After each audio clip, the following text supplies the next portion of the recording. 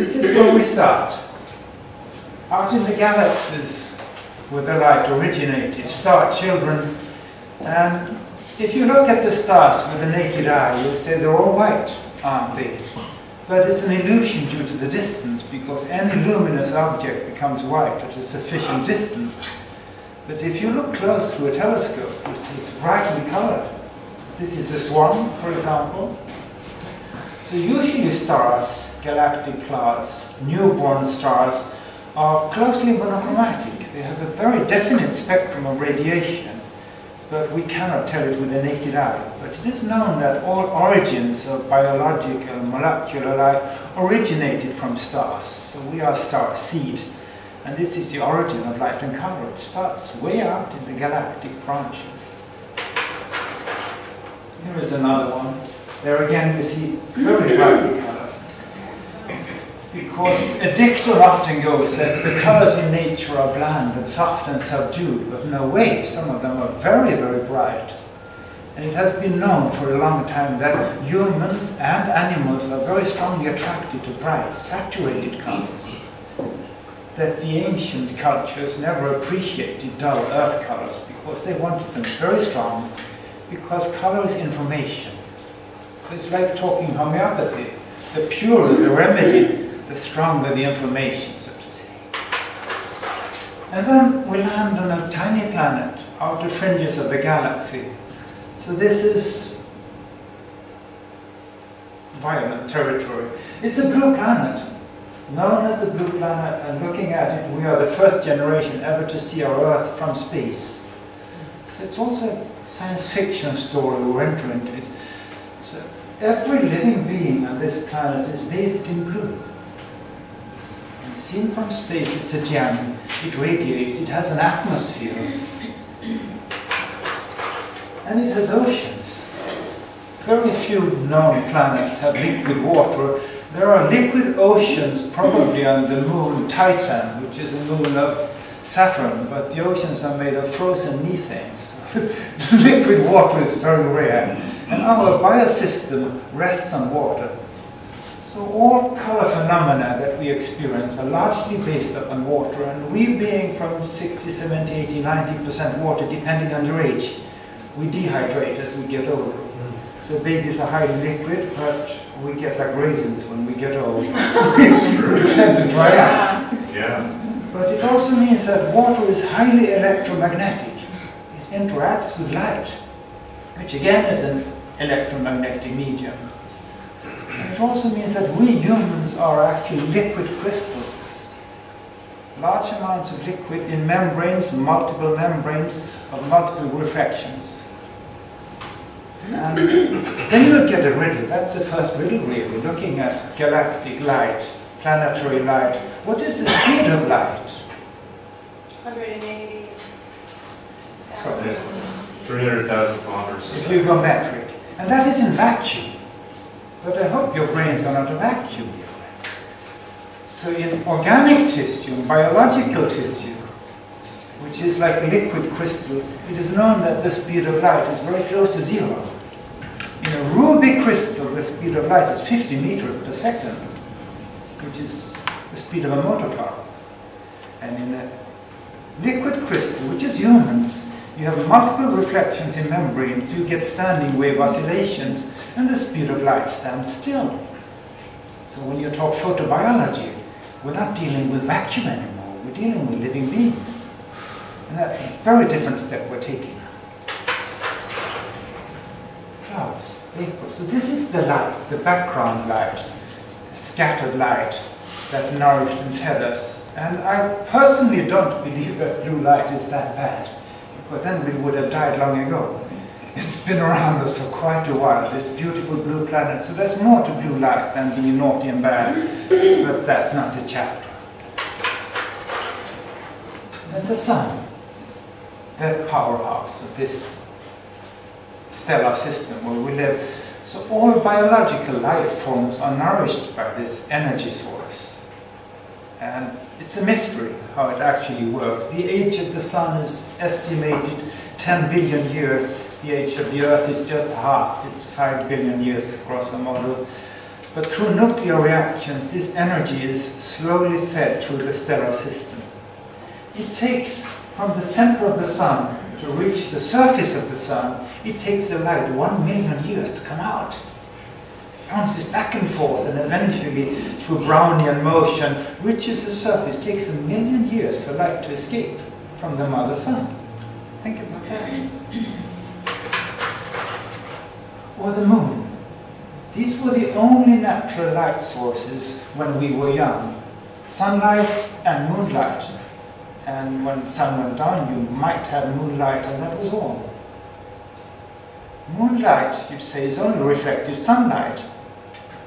And it is, and it isn't, because moonlight is polarized light. The moment you get reflected light, it usually goes polarized. And it's known that polarized light has very interesting biological properties. It's also known that it influences, it resonates differently in biological tissue. And it's also known that the lunar cycle, 28 to 29 days, usually closely correlates to the female menstrual cycle. So it's a biological clock that rules you ladies. Your body system is largely ruled by a planetary body that reflects polarized light. It was known, and it's been forgotten, but these are the first steps going into photobiology. Why is it so important? What is hiding in here? What's so special about moonlight? And people get lunatic. And this was known that around the time of full moon, people got mad because the liquids in the brain started to resonate, of course. And unless it was closely stabilized, it wouldn't work. Here comes the next step. Karl Ryberg spoke about it already, so this parallels it. 1.5 million years ago comes the first artificial light source, heat source. And this is the first step from being primitive animals to becoming humans. First step of civilized man who learns how to use light, because it was a source of heat, it was a source of light. It also meant security. Animals were afraid of the fire. It meant cooking. It meant civilization. It meant getting breakfast instead of becoming breakfast. And that's a vast difference, really. So this is the first step into the light age where we live today. But it meant, like, people would go to bed, and if they didn't have any light, they would have to do without it. Because just imagine to make up a fire. You don't make it in a second or two. Because the next step eventually came. Domesticated fire, to use it in matches, in lamps, in torches, in candles. And this was the only light source for 1 million years or more.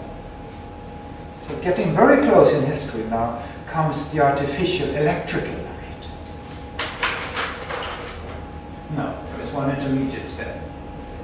It was harvesting, using light.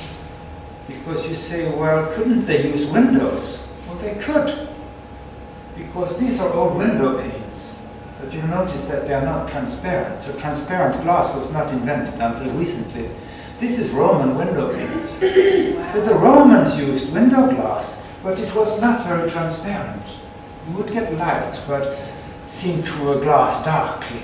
That's the saying, that the ancient glass was very dark, very murky. So sitting inside of a room, you wouldn't get much daylight. And you would use firelight, artificial light. But it went on. Now comes the picture. I was expecting. The first electrical bulbs, Swan Edison, there was a German inventor also involved here. Some names have been forgotten. But the very first electrical bulbs were fitted into gas chandeliers. So looking at it, you say, this is gas light. Of course, they fitted exactly the same gas burners that were around, and they fitted an electrical bulb. And people were afraid of the new electric light. Was it dangerous? Was it toxic? And the very first electric bulbs, they would try to use a match to light it up. Because they were unfamiliar with the fact that you shouldn't use a match. And it came more and more modern.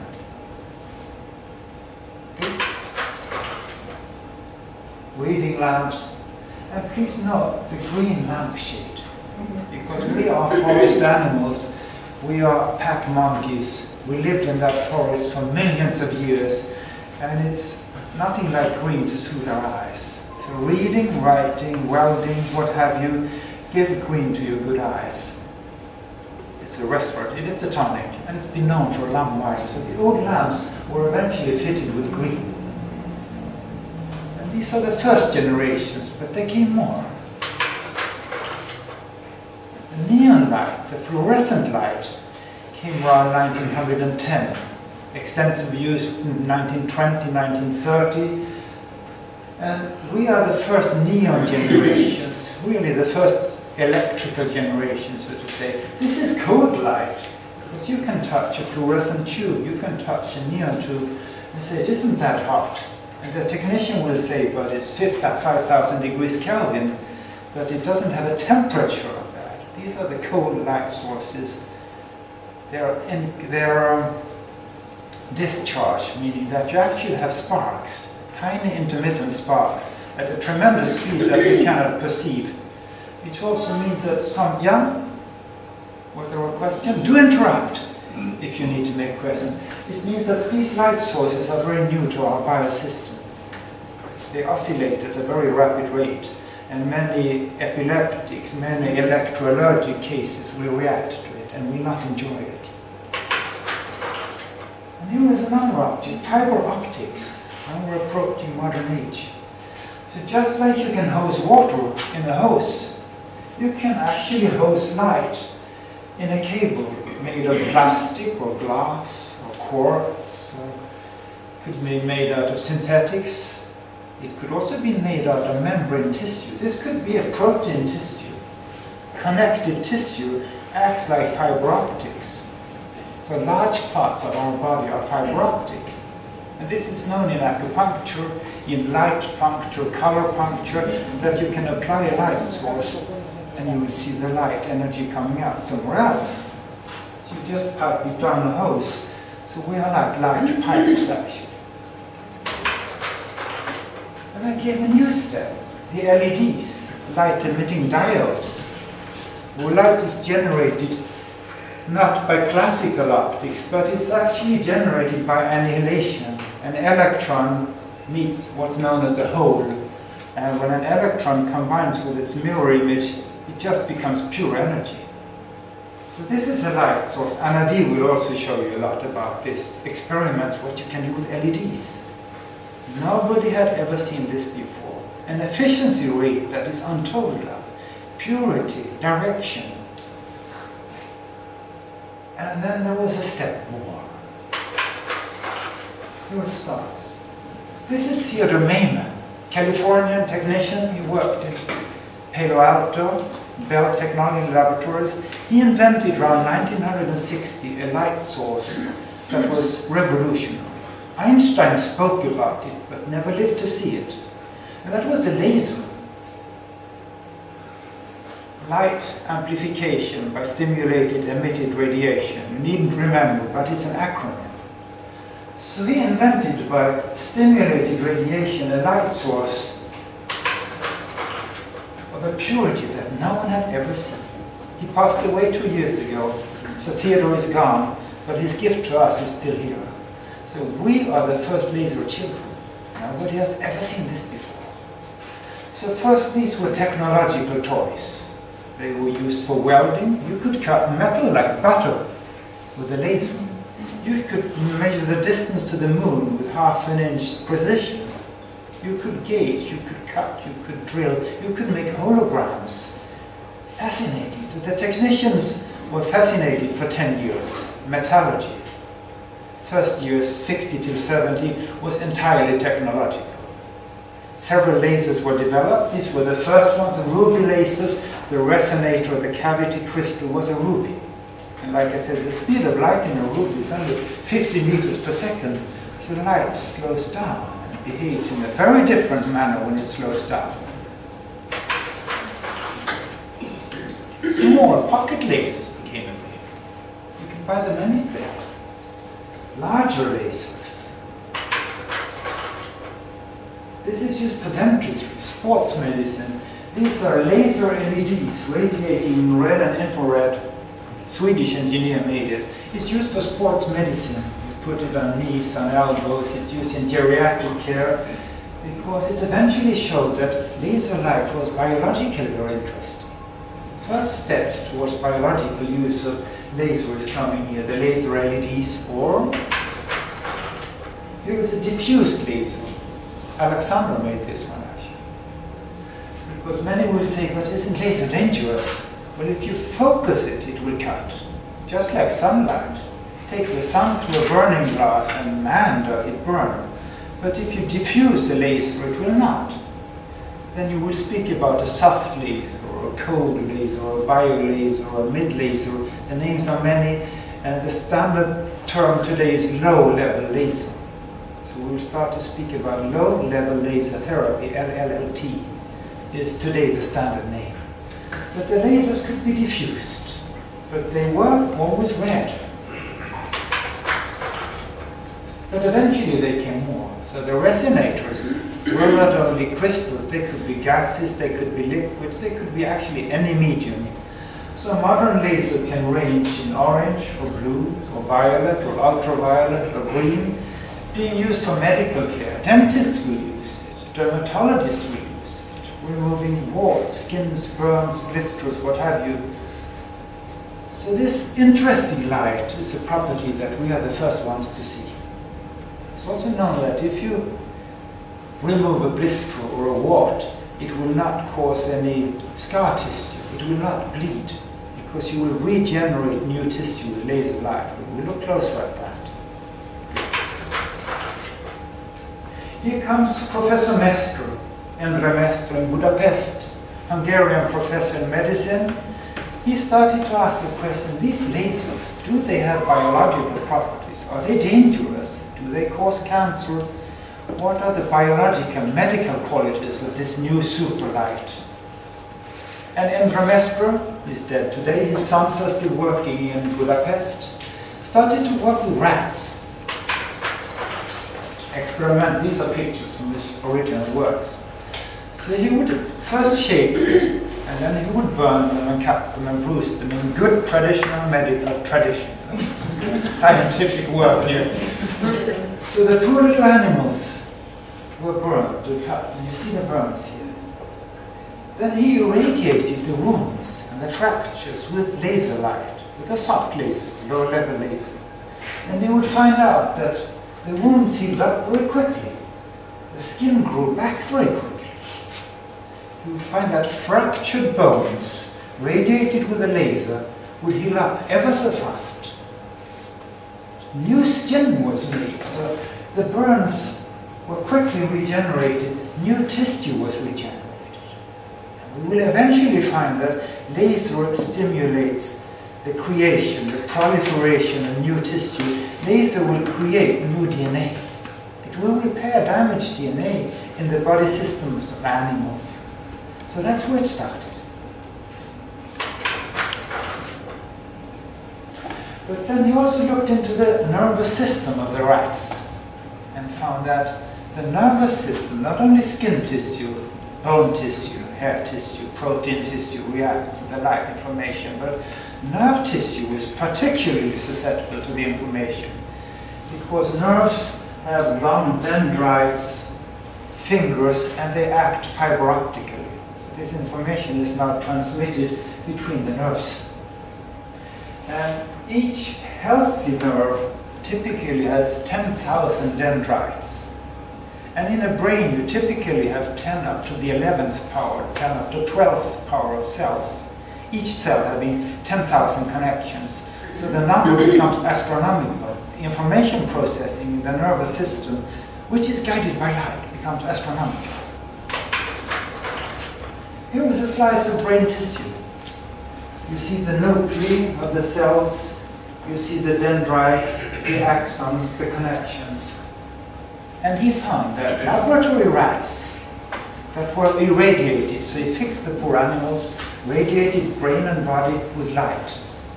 And then he let the rats run in a maze, in a labyrinth. And he found that laser rats were a lot brighter than ordinary rats. They would find the food. They would avoid the punishment. They would always find their way through the labyrinth a lot faster than the dull, non-irradiated rats.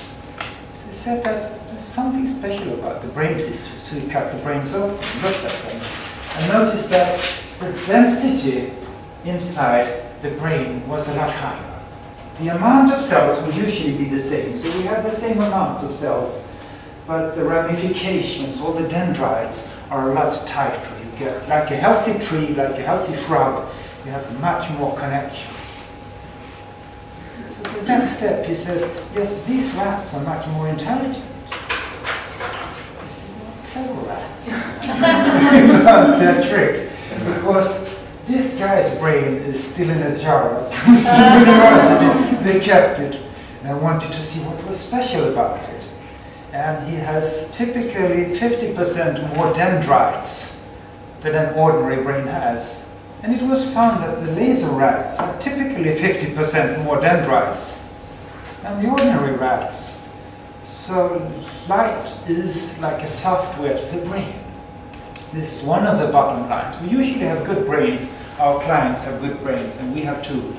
But we've got lousy software. And a computer is not better than its software. So how do we upgrade rat brains and or human brains? With light.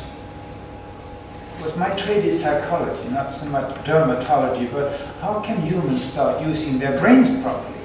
Because here at the outer fringes of the galaxy, they barely started to grow. This is a very primitive terrain, and we have to become more intelligent, otherwise our planet is in problem. And the modality will probably be light, but there is much more to it. This is Tina Karu, professor in Moscow, laser biologist. Now we come into the 80s. So she started to ask herself questions, having studied Gurvich, having studied the work of Mescal. She would ask herself, where does the light go? This is Kirlian work. She worked in Moscow, she's Estonian, but Semyon and Valentina Kirlian, who had studied the work of Gurvich, and noticed that healthy tissue radiates, but usually in a non-visible part of the spectrum or in a sub-visible part of the spectrum that you need to amplify in order to see it. And it's actually like the fur of the healthy rats. So the longer your electric fur, the healthier the person. That's the Kirlian diagnosis. Peter Mandel will use it. And you can make a fingerprint and say, yes, that's a healthy person. Because the electric fur is very robust. Whereas an unhealthy person will have a weak energetic field. So not only do we eat light, like plants, we actually radiate light. We transduct it and metabolize light. So that was the background. These are my front paws, covering a 40-watt bulb. And you say, but light doesn't penetrate very deeply, or does it? So a 40-watt bulb will penetrate an inch or two on bone and flesh. 40 watts. Imagine what happens if you go out into the sun. Which means we are transparent. We don't realize it really, but light, strong light, will penetrate into the heart, lung tissue. All your organs are saturated with light. Medical studies have been made showing that light penetrates into the uterus of the unborn child, being transparent. And the uterus, the child in the uterus, feeds on the light information. So thus, during pregnancy, never wear black, ladies, because it will kill the child more or less. Don't wear too much black anyway, because since we are transparent, like liquid crystals, we need to fill up our batteries. Here is a brain transmission scan. Brain particulate transmitters. The brain tissue is highly transparent. It's very rich in fatty acids, and we will see it's very rich in fatty tissue and also fiber optically reactive. It's one of the most transmissive, one of the most transparent tissues of the body is actually the brain. And experiments have been made putting a light source at one temple and a photomultiplier at the other, and you will see that light just passes through. So Professor Karl would say, but in this transparent tissue, where does the light go? Brain tissue, highly transparent. You look into the cell structure. There again, we're getting familiar with the cell now, because it's known that since we are transparent, most of the light is lost. It just passes through us. It's like eating, it just goes straight through. But some is actually harvested. Some of the light is harvested in the cell structure. And she asked the questions. This is mid-80s. She said, I have a theory. It is probably in the mitochondria that the light is harvested. In the large modern cell, known as a eukaryotic cell, we are made out of eukaryotic cells. This is a very modern cell type. We have compartments. The mitochondria are the powerhouses, the reactors. They make us warm, they make us perspire, they make us breathe. We need to breathe because the mitochondria consume a lot of oxygen. Like any furnace, we need oxygen to burn. But you have the Golgi apparatus and you have the nucleus with the DNA being rolled up, curled up inside the nucleus of the cell. And let's look further at this strange cell structure, because in this tiny nucleus we have the spiral DNA. And in each body cell we typically have 2 meters of DNA. Can you imagine? In 10 up to 14 cells in the body. So the total amount of DNA in a human body makes 8 loops around the moon or something like that. Enormous, absolutely enormous. This vast information is part of us, and it feeds on light somehow. So in order also to repair damaged cells, because this is like a zip, a double zip, but it tends to jam up. So with toxins, virus, heavy radiation, hard radiation, like heavy ultraviolet, gamma radiation, nuclear radiation, the zip tends to jam. And it can no longer open, it can no longer read with RNA, and the information gets locked. If you have sufficient number of breaks in the strands, eventually the organism will disintegrate, and that's it. So you say, but can't we repair it? Yes, we can, with laser light. So light is the tool small enough to enter and repair and open up. Because when it gets damaged, it gets welded. So hard radiation kind of welds the zip and it just locks up. This is a bacteria, an older cell structure. Before we had the eukaryotic cells, we had the prekaryotic or prokaryotic. Karyos is Greek, we're in Greece. Karyos means nucleus, Kern in Deutsch. So a true eukaryotic has a nucleus, but a prokaryotic cell has no nucleus. So everything is going on everywhere, and DNA is fighting space with all the other organelles. These are very primitive bacteria, but they're very, very old. The planet is 4.5 billion. The bacteria are 4 billion years old, 3.5 billion years old. The oldest organisms living on this planet are bacteria, light-harvesting bacteria. They feed exclusively on light, air, and water. That's the raw substance, and out of this they can manufacture protein, fat, sugar, carbohydrates, what have you, known as alchemy. Transmutation of elements, but you need some fire to do it. These still live in the oceans. Cyanobacteria, light-harvesting bacteria, and they feed on light. Eventually, the light-harvesting bacteria migrated into the mother cell and became mitochondria.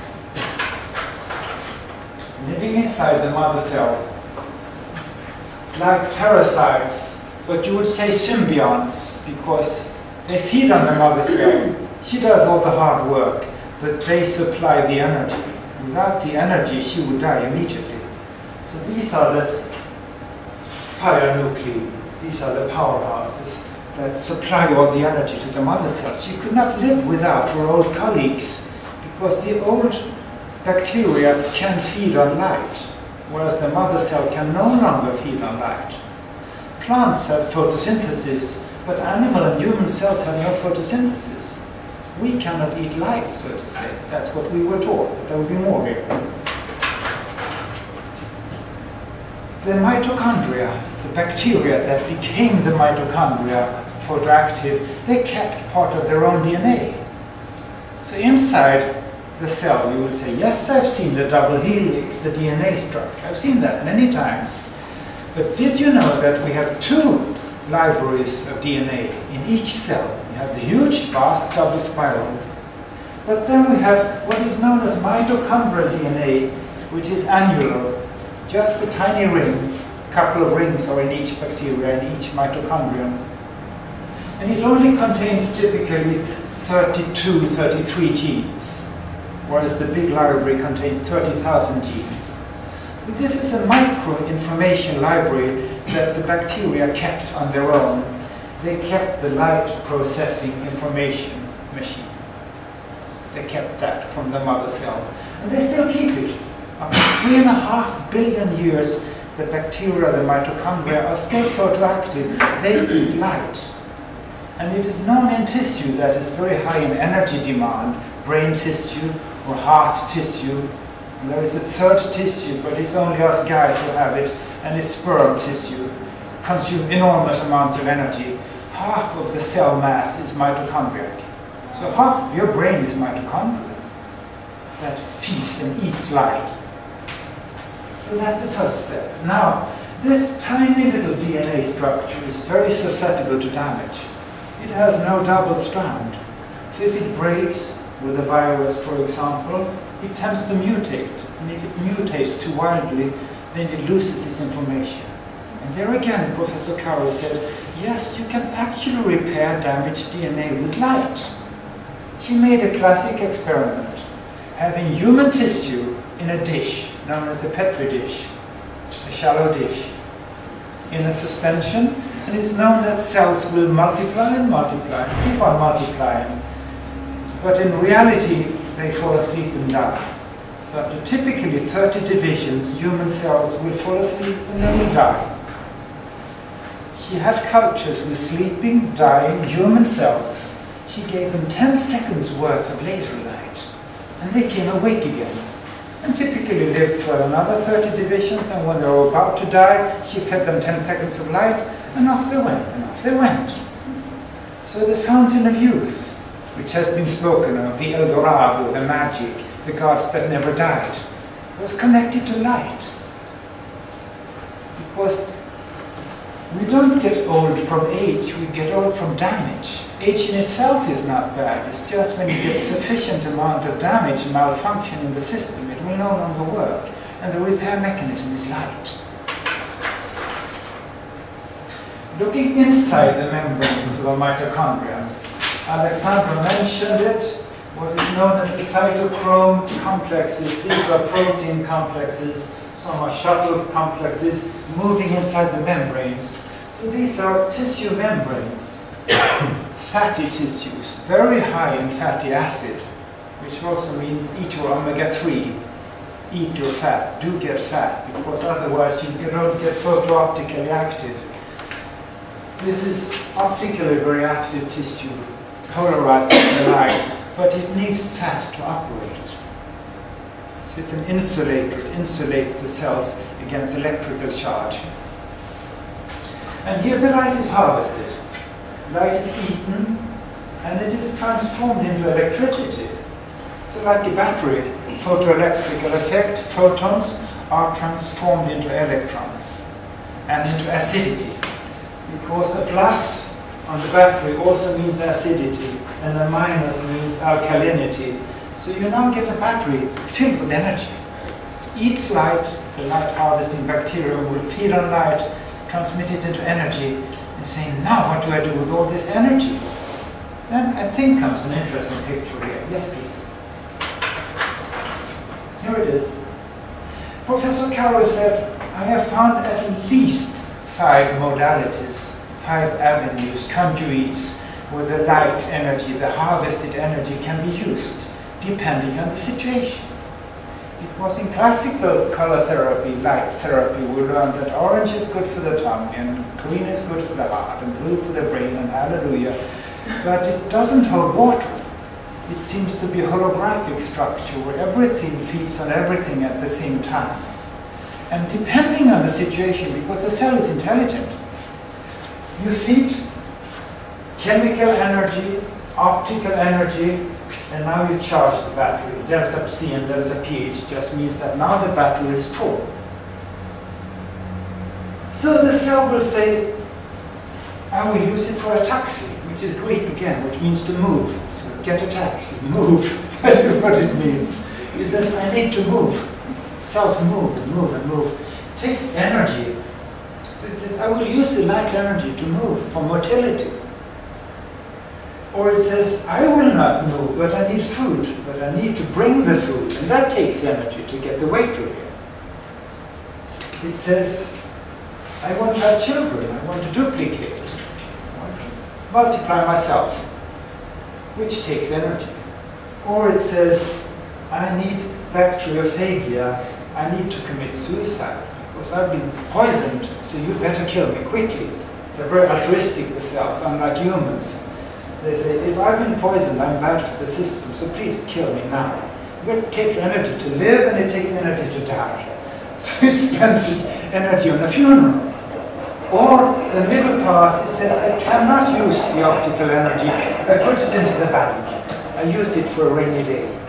ATP, adenosine, triphosphate, a highly charged molecule that can store energy, that can later on be used. But depending on the situation, is it acidic, is it alkaline, is it stress, is it toxic, is it undernourished, does it need oxygen, etc., the cell will choose. So it will say, yes, I will use this blue light for this or that or what you have. Then we come into what is known as modern physics. Quantum physics doesn't exclude classical physics, but it means that, like in a hologram, you have no compartmentalization, you have no parts. There is no up and down in a hologram, because all information is being processed at the same time in all parts. So light seems to be holographic. And what Professor Karl said, because I've been visiting her in Moscow, I invited myself as a guest student in Moscow during the glasnost time and was accepted. She showed the laboratories and she said, I suspect at least 10 more avenues where the energy, but these are the 5 clear ones. That you have the psychic phenomena, you have energy conductance, you have the feeling of energy fields. So the cell is capable of a lot of things that we barely have touched. So color therapy, light therapy is now stepping into the holographic age. This is John Art. He worked with Disney. And you met him, didn't you? Mm-hmm. So Brian, he's a saint. Mm-hmm. He's a classic. He worked with plants, worked with animals, and he eventually found out that light is so important for the maintenance of biological systems. But some light was better than others. He made some interesting experiments: fertility, daytime rhythms, regrowth of fur, social behavior, etc. All relied on light, spectrum, color. Color was the software. And he relates an experiment that he did not make, but it became a classic. This is Piccadilly Circus in London.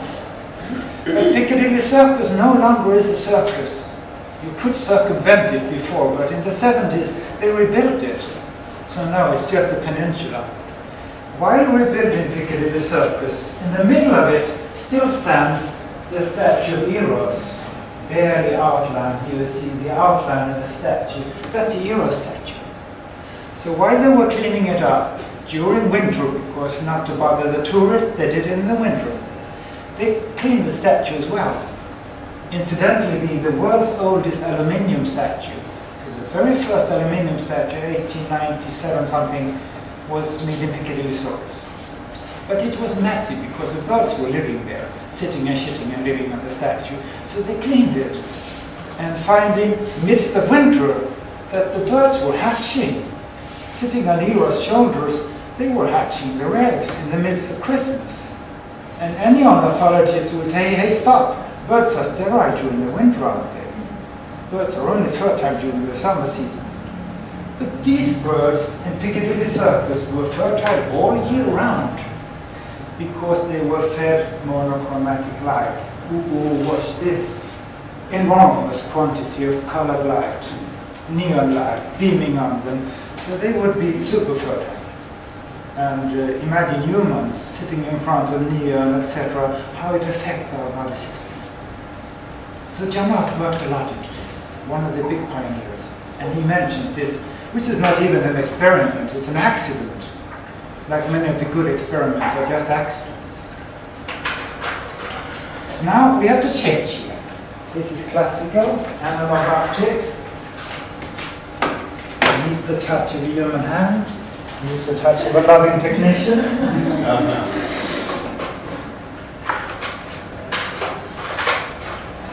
Thank you for your patience, as I say. Chapter 2, second half of the sermon. The human eye. Known as the mirror of the soul, today we would say it's the mirror of the brain. The human eye is brain tissue that hangs loose, but evolutionary, it's been split up from the brain. Already in the early stages of the fetus, eye tissue and brain tissue is highly similar. Capable of millions of colors. So you ask, how many colors can a human see? And the answer comes out easily 1 million for a healthy man. If it's a healthy woman, you come up to 10 million, because you ladies have superior color vision. Due to evolution, also we grew. This is what Karl Ryberg spoke. We were monkeys living in Africa. We grew hunters, gatherers, but thus we shaped our color perception, because the men would hunt at night, and at night there's not much color to be seen. They would stay quiet, and they would stalk that animal. Because if they talked too much, there wouldn't be any breakfast when they came back. Coming back in the morning, and then the ladies took care of the cooking, and then the men slept. So of course they got defect color vision, because they were only up at night, like true rats, lost half of the vision. But the ladies who were up during the day, did the cooking, looking after the children, got a different genetic coding for the color vision. So much of the color vision is coded on the X chromosome. And you ladies have double coding, you have double X. We only have one, us poor guys. So evolution made our eyes different. So that's the step. Why is it so important? Why do we feed on light? Then incidentally, boys, there are no lady perfumers, so we have a better sense of smell. Because during the night, stalking, we had to sniff around. So the perfumers are always men. But we're not good in color. Look inside. Light penetrates like a chamber, dark chamber, and here at the rear of the eyeball, it's about 4 centimeters in diameter. The whole world is contained without the size of a golf ball. Here you have a very intricate tissue known as the retina, Netzhaut in German. It's just 1/4 millimeter. The retina, imagine, it's about papers, 1/10 of a millimeter here. It's 1/4 millimeter, but it is the tissue in the whole body that has the richest percolation of blood. So within 1 hour, you have 5 liters of blood passing through 1/4 millimeter. No other tissue in the body is so richly saturated with fresh blood. There's something very special about the mirror of the brain, the mirror of the soul. Eventually the light ends up in rods and cones. This is biology. But it was discovered in 2002, very recently, that the ganglion cells are actually capable of reading light.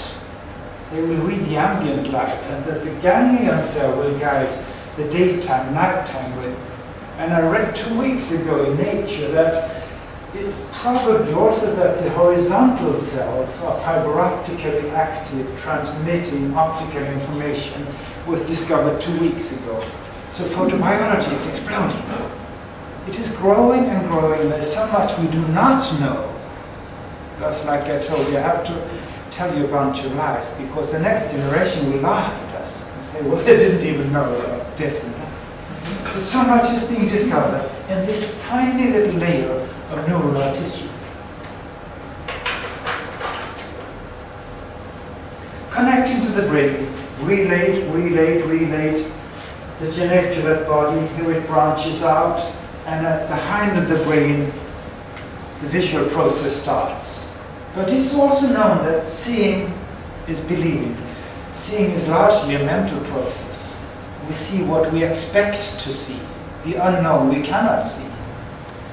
So it's expected that the visual image, which falls here like a camera, at the back of a camera, only compromises about 10% of the total picture processing. But 90% of the image content is mental. It's a brain process. It filters, it rearranges, and we have this in astronomy because, when the light enters, we should actually backtrack. It can be done. We have some high tech.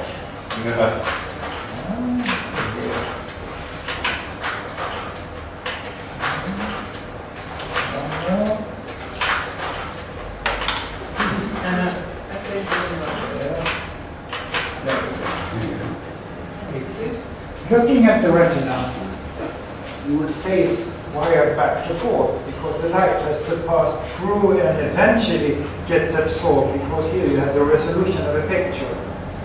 So it's like having a camera where you put the film back to front or reading through a paper with the print on the other side. So Mother Nature makes mistakes. She makes humans at times, actually. But this is known in astronomy because you get a blurry picture coming in here. It's out of focus. An astronomer can get a very blurry picture, but by processing it with good computer software, they eventually get a super sharp image coming out of a blurry picture. And this is what the brain does. It first receives a very hazy, blurry, unfocused picture, processes it mentally, and then eventually says, now I see. But I can only see what I know. Thus a baby has vision, but cannot see. Sees light, color, shades moving, but does not know what is this. So seeing is highly mental. And what's the point? Recent years have shown that there are so many optical pathways inside the brain. You see, it goes back and forth, midbrain, hypothalamus, brainstem, hindbrain, back to the prefrontal. So these are preliminary estimates saying that 80% of the total information processing in the brain is optically. So seeing is our largest modality for knowing, understanding. You say, I see. Seeing is believing. So very much of our cognitive process rests on visual information. Estimate is today 80%, and it's more and more of these branches are being discovered every year.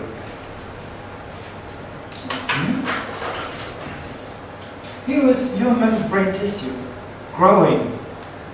And there again it feeds on light, and the better light it gets, the more it grows. This was known long ago that light is important. So looking at color therapy, light therapy, we say, but didn't they know about it? Well, people did, and they didn't. So this is also an early experiment of light and color therapy before lasers were invented. So the glass makers would use precious metals to get the beautiful red. You would use layers of gold. Gold in thin layer creates a very beautiful red. So the master glass makers would use this in the churches, but the churches were also cathedrals, libraries, hospitals, mental hospitals, and patients were placed in the colored light for color therapy, for light therapy. Here is a German instrument. This is from the 1700s.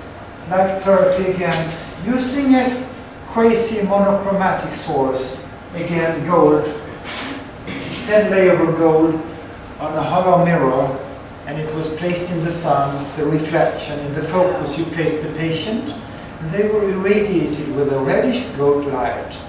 But crystals are highly selective, which means that we're getting close to monochromatic light. Monochromatic light was very special. Here again, the glass makers. You saw it yesterday.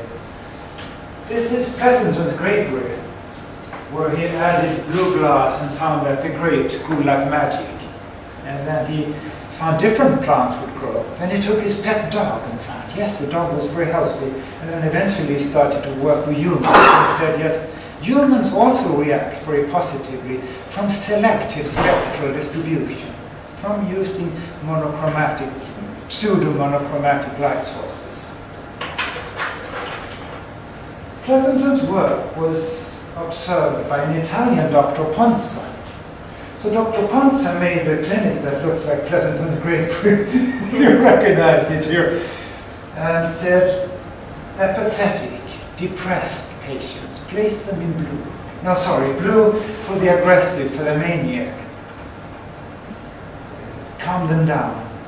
But the studies came from the grapefruits. They used pseudo-monochromatic blue light, and you would take the first experiments imitating the grapefruit, or here is another version replacing red and blue. Dr. Ponza, 1870s in Torino in Italy. Nothing was published in English. It's been published in Italian and French, but he never wrote anything in English. His name is nearly forgotten. So let's go on. Ponza. Ponza, P-O-N-Z-A. P-O-N-Z-A. Yes, like such. Giuseppe, I think was his name. Rudolf Steiner, Austrian, light, color, children needed, pedagogics. He worked with severely handicapped children, what we would today would say ADHD children, and mentally handicapped children, autistic children, and said, yes, use pure colors. He used water prisms to get pure color. But he also used the primitive form of fiber optics. Silk is fiber optically very active. Chinese knew about this. So dyeing silk with beautiful colors, you get a fiber optically active tissue. And you can actually feel it on the skin, but silk feels very differently. So Steiner started to work with this, with prisms, crystals, and silk. So there's something special about that. And today we would say, yes, it's fiber optically active. It is pseudo-monochromatic. Here's an American lady. You recognize her? No, it's not. No, it's Beatrice Irving, lady engineer, and worked with Edison. But she said, why need lamps be so ugly, so technically maladjusted? We need lamps for humans. So she made health lamps. She's written one book called Gates of Light. Fascinating lady, forgotten today. This is 1915, she made these lamps. She mixed crystals. What's her name? Beatrice Irving. Irwin? Irwin. I've got a beautiful brochure, and there is a website. And if you go into the website, there are at least 1,000 titles, books, research papers, and her name is listed there. So people can we read about this? So all the titles are listed on the website. So do get that. Beatrice Irwin is fascinating. Wrote several books.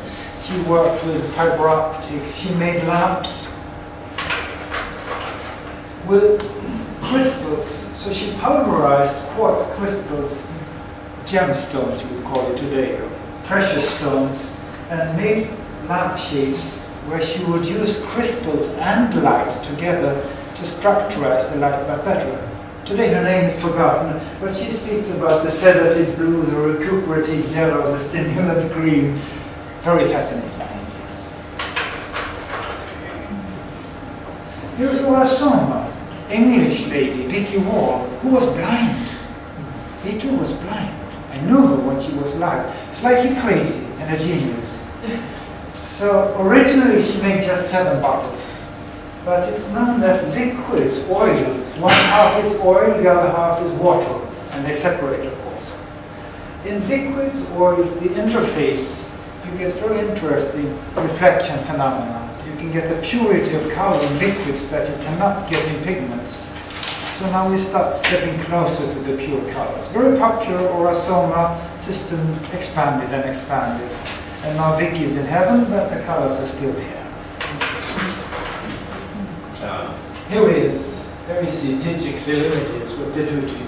Don't use digital images. This is Norman Rosenthal, who was South African, by the way. He was born in South Africa. His parents moved to US, and every winter he had the blues. Bad depressions, winter blues, and took his pills, antidepressive, till a colleague of his says, but Norman, didn't you grow up with light and flowers? Of course I did. Could there be a connection between light and mood and breath? Oh, yes. And he started researching into this, and eventually worked with what is known today as light therapy. You have met him, didn't you? Yes, he's a friend of the family. So desk lamps, office lamps, even an alarm could be bought that sets off, so you wake up with a light. Philips copied it now, 20 years later, took his patent, and Philips has copied it. So he said, use light to stimulate your brain. But, and here comes the but, that white light is very slow. White light is a mixture of all the spectral colors, and using white light is like playing the piano with your elbows. Also known as white noise. So it's a mixture of information, but most of it cancels out. You wouldn't go to a pharmacy and say, give me all the bottles on all the shelves and mix it, please. You would say, I want this information. I would only want one part of the spectrum. Because the common argument is that white light contains all colors, so you can use white light when you can and you cannot. White light is good for many things. So you would typically spend 2 hours a day in front of it to boost your brain. But Professor Karl made an interesting experiment and said, what happens if I dilute the color? What will happen to it? Here again, a diagram. In a flask, placed it vertically, suspension of human tissue, and it is being irradiated from the top and from the bottom. Lambda 2 from the top and lambda 1 from the bottom. The first experiment, she only has a narrow bandwidth of monochromatic light from one side, and the result is 100% stimulation of new DNA. Thus the new tissue that is being made, thus the DNA that is repaired, the damage, the nerve cells that can grow again. With a highly selective stimulation, you get 100% improvement in efficiency. Experiment number 2. Still keep the narrow bandwidth, but now she adds a second light source, broadband light, which dilutes it or pollutes it even, because the effect disappears. All the following experiments, broadband light, combination of broadband white light, you're down to 0. Which means white light is good for suntan, it's good for regulating your daytime rhythms, but white light will never repair your DNA. That's the trick. The immortality cure is closely related to the precision, and no musician would say, hey, give me some music. Or say, let's mix a C and an E, does not make a D. Maybe Alexander can help us, but I guess the latest research says it's very narrow band blue light instead of white light that runs their circadian rhythm. Yeah. Isn't it just like a blue? The ganglion cells are triggered by the blue spectrum. And it's a very narrow waveband. Narrow waveband. So narrow band light is more precise. Any violin player or any musician or any technician will say, this is what I want. Can you make it precise, please? Carl, was that any particular color, or did it not matter what color she In was? this 633 case, nanometer. that is red. Okay, so that case it's 633. red. Those were the lasers, the ruby lasers. Okay. But it proves that this is strange. The laser effect will be there irrespective of color. So as long as you keep a narrow bandwidth, you can have it red or green or blue. Doesn't matter what color. It doesn't seem to matter, as long as you keep it pure. Okay. Then you may choose if you want it. But the cells eat light. And as long as you can keep it very pure, you get a very interesting situation that DNA is being regenerated. New DNA is made. Now, remember the pictures of the mitochondria, the old light harvesting cells, the bacteria that could feed on light. They would feed on sunlight for 3 billion years, eat light, and produce proteins and fats and anything. Now they moved into a mother cell, like parasites, symbionts, and they cannot eat white light anymore because we have no photosynthesis. But they become like spoiled pets, just like spoiled pets. If you feed them canned food, they can actually eat it. They cannot catch mice anymore. But if you feed them beautifully cooked, they can. So the mitochondria are capable of photosynthesis, provided you give them laser light or monochromatic light. It's the story of the Sleeping Beauty. She slept 3 billion years, and with the kiss of a laser, she woke up. And said, I'm not dead.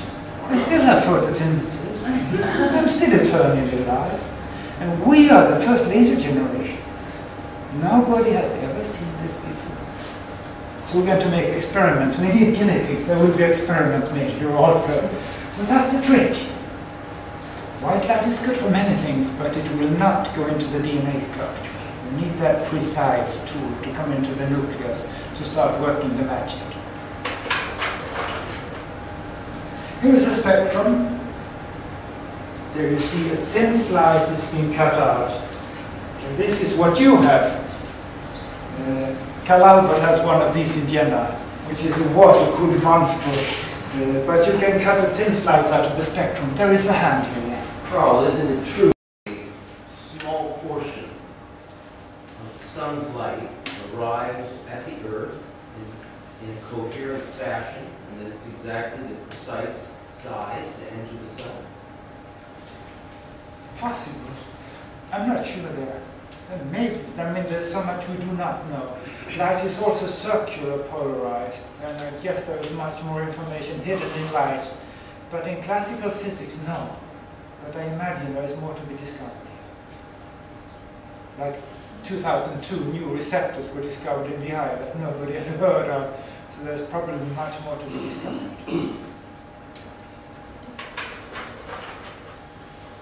Leonardo was interested in this. Artists have been asking, how do I get beautiful colors? Because colors were expensive, they were difficult to mix, and the more you mix them, the darker they get. This is known in watercolor painting in particular.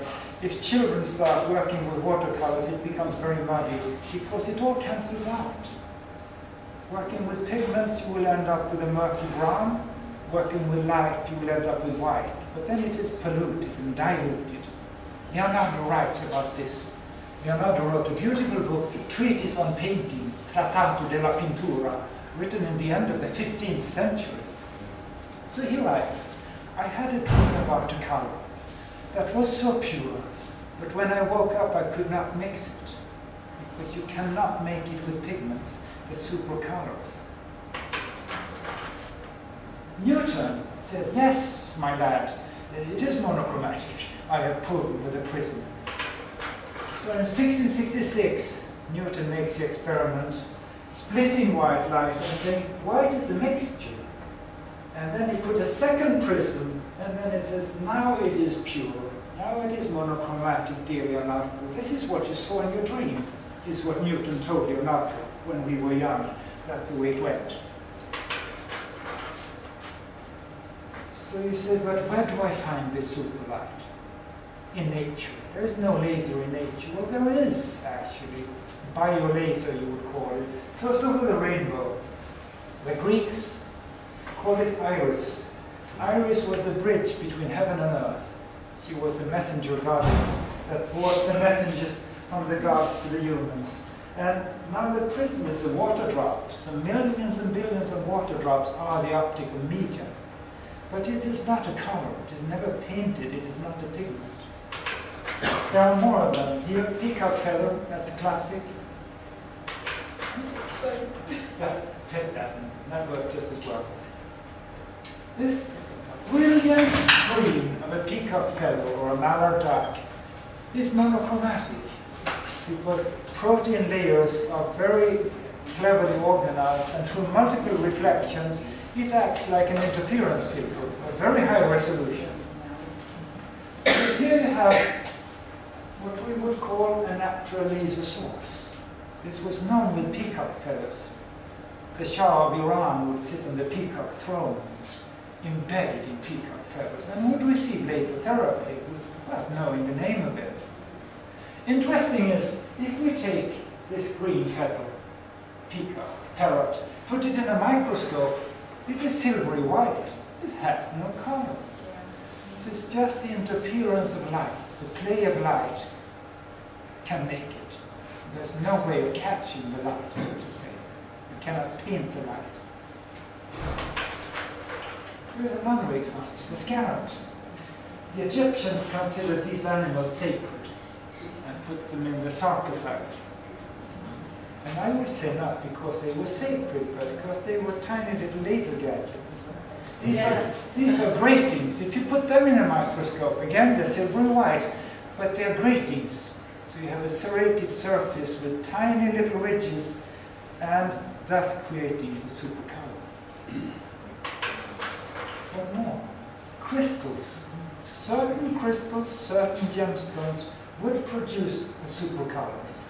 So some of the painters would use the lapis lazuli, for example, the ultramarine, which was worth its weight in gold, because you could produce a resolution, purity, beyond anything. Often gemstones that were ground. Hindus would know this. Old Indian gem therapy. So you would place gemstones on chakra and acupuncture points. Place yourself in the sun, and then you would get laser light onto the acupuncture points. It was only used in the temples because big gemstones are expensive. Silver crystals, quartz crystals, lamps, where you can also go to work with this diamond. Placing a prism in a window will feed your eyes, will feed your brain this super light. That is a connection to heaven, the bridge to heaven. Or here, soap bubbles, Newton's rings, tiny tissues, you have interference, and the thickness is not uniform, thus the distance for the light wave varies, and thus you get these non-colors, because there is no color. And you were blowing soap bubbles yesterday. You haven't noticed it. Let's go. See, there is more. This is monochromatic color. It is the only paint that you can buy that is monochromatic. It was invented in the 80s for cosmetics. But interestingly enough, I worked in perfumery. When you make this brilliant blue color, you have a white crystal powder with a crystal shape. It's a photonic crystal. You mix the white crystal powder with a transparent oil, and the moment they come together, it goes blue. But there is no color involved, just light bouncing in crystals. You change the refractive index when you add the oil, of course. Oh, here, that's a grating. And you get selective color stimulation. And a banknote. Swedish banknotes will have, many countries will have these. These are holograms, reflection holograms, micro gratings on the size of the light wave, so you get a selective cancellation, you get destructive and constructive interference, and thus you get brilliant colors coming out. This is a work of Professor Karl again. Just back and forth. She said, working with coherent light, laser light, I found these experiments, Professor Mestre, skin regeneration, tissue regeneration. They even used fiber optics for peptic ulcers. The fiber optics into the tummy, give them laser light inside the tummy, and find it healed up. Beautiful experiments were performed over and over again. Burns, heavy burns, soft lasers would generate new healthy skin. New skin was made.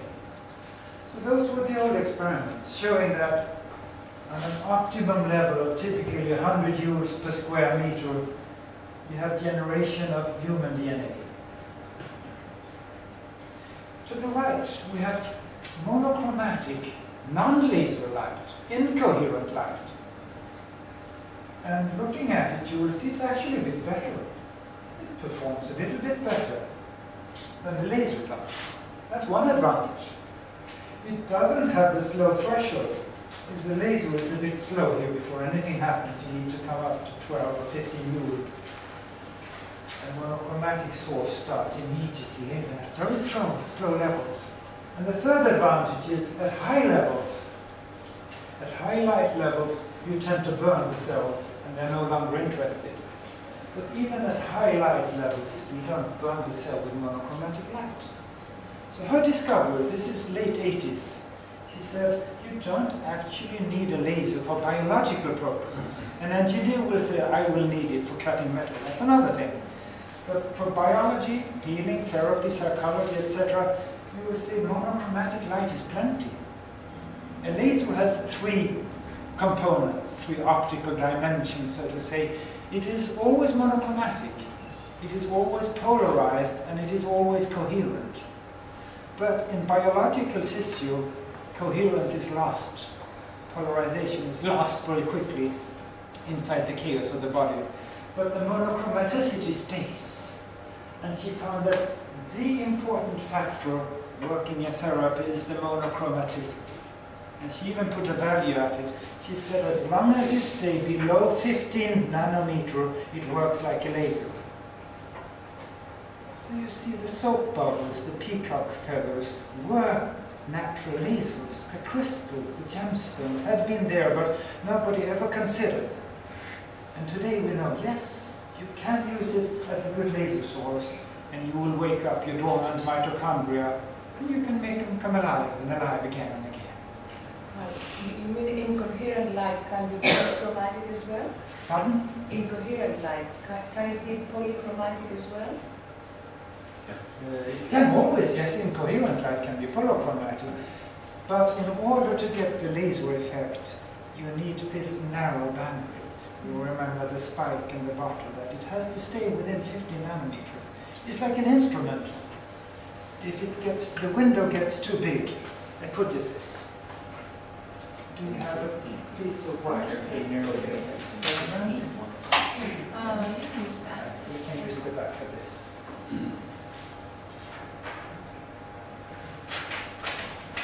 If I cut, can we have an assistant? Your man of white. You're a technical assistant. If you hold it. Now I remove the information. So I say, this is all you get. Okay. But if the window gets too large, they say, well, hey, what do you mean? More specific, please. Because this is kitchen green, this is mock green, this is what I'm wearing. I'm yellow and blue, I'm not green at all today.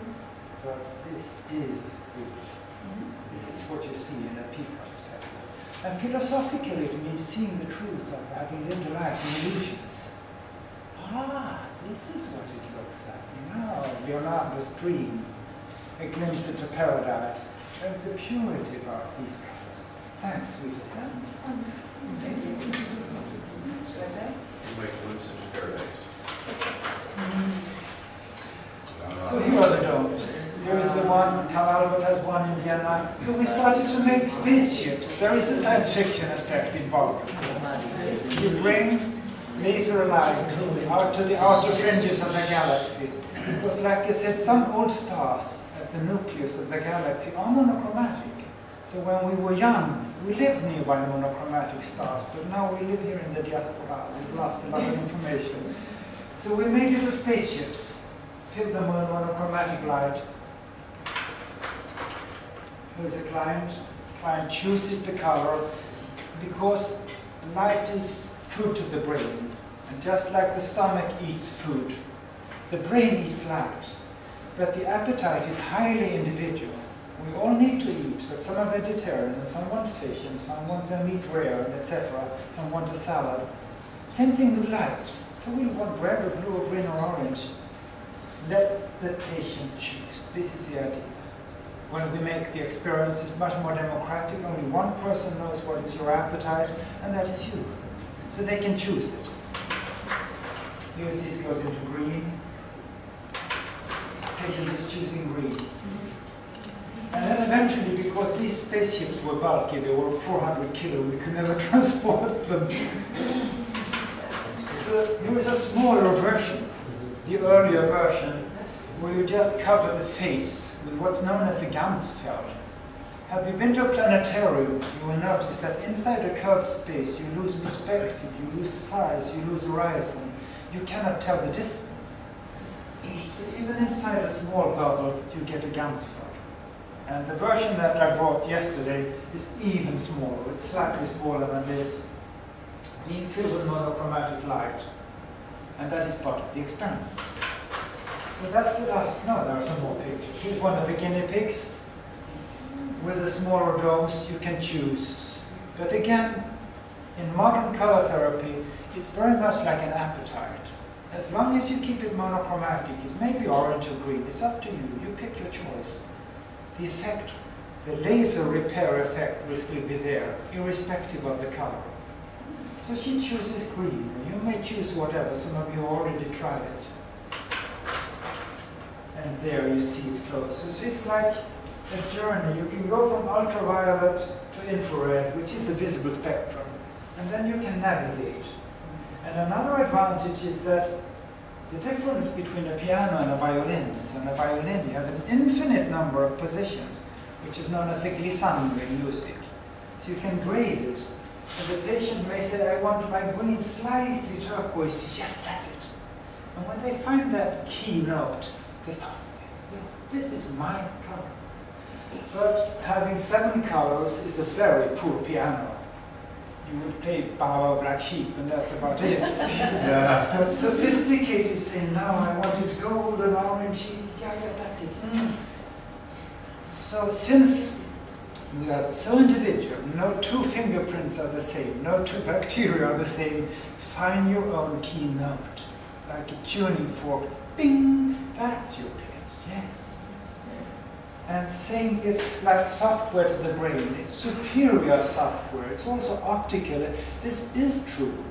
You will see a purple that is not a mixture of blue and red, it is purple. And your happy brain will see truth. And truth and beauty and health and wisdom are all twin sisters of iris. But it also means feeding your beautiful brain good information. It's like in geography. All flat maps are wrong.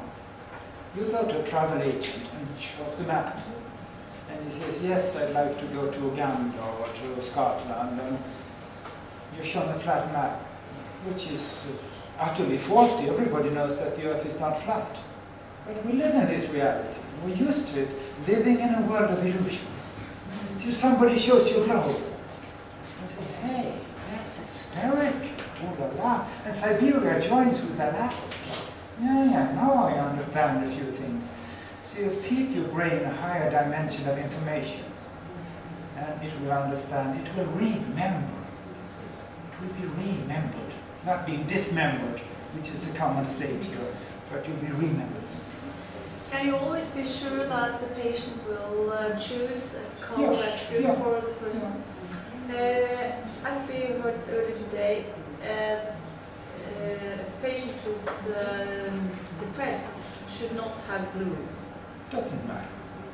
It's holographic. No, listen.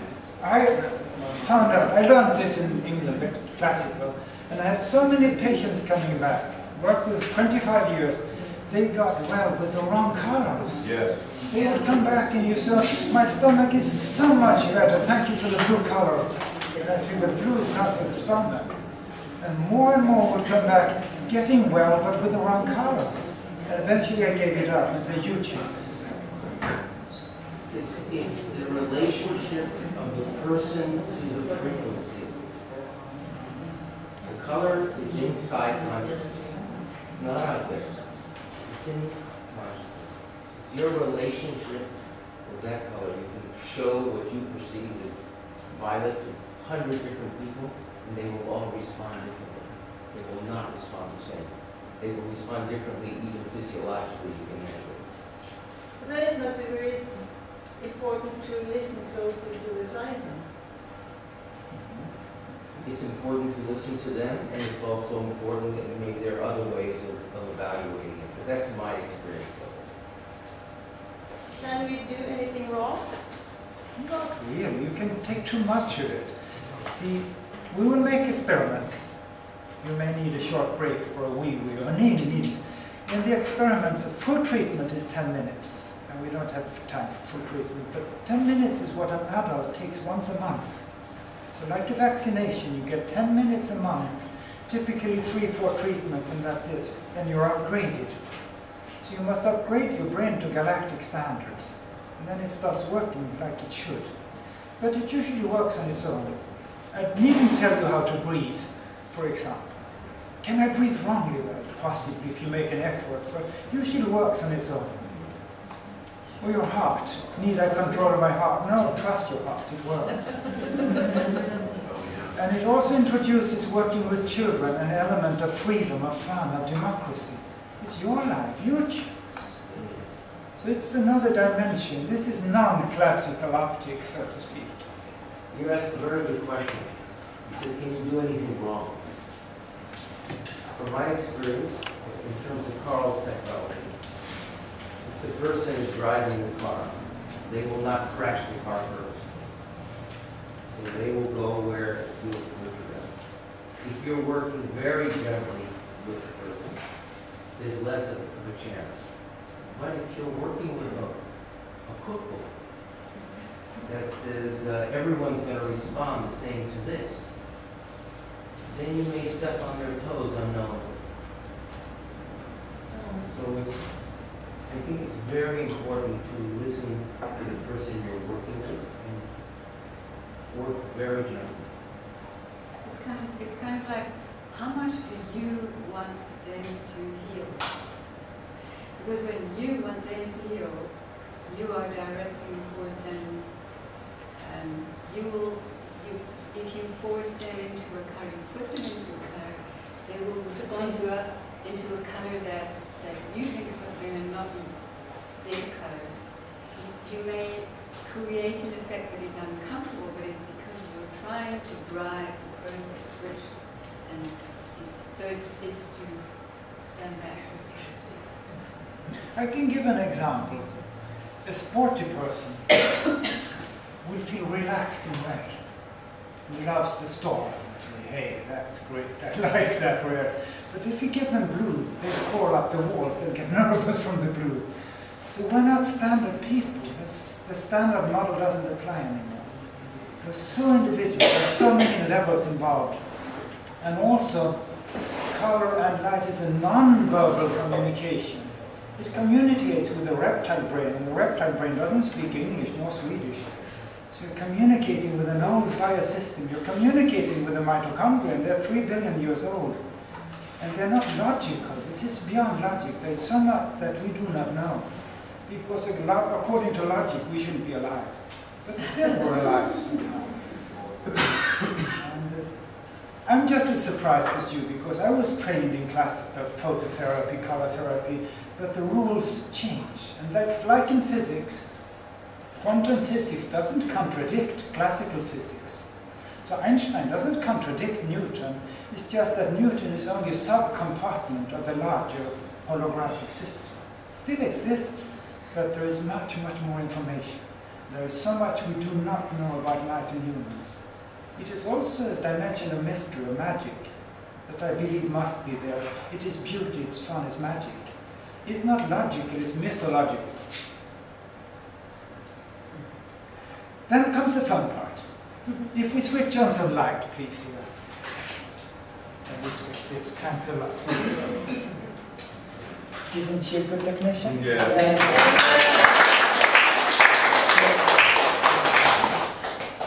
Suggestion.